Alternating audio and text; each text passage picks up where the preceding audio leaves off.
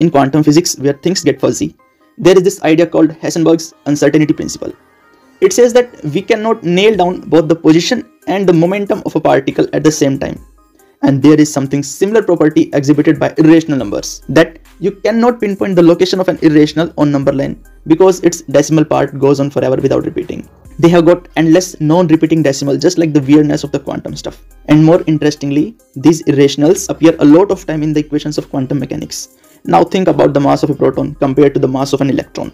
It's a big deal in physics, coming around 1836.12. And what's wild is, this number is super close to something totally different. If you multiply 6 by pi to the 5th power, you get a number that is surprisingly close to the mass ratio. In the mind-blending world of quantum physics, the dance between numbers and nature is both puzzling and beautiful. From the depth of weird numbers to the precise constants of our universe, it's a story that is as fascinating as it is mysterious. If you are interested in quantum stuff like this, subscribe for more.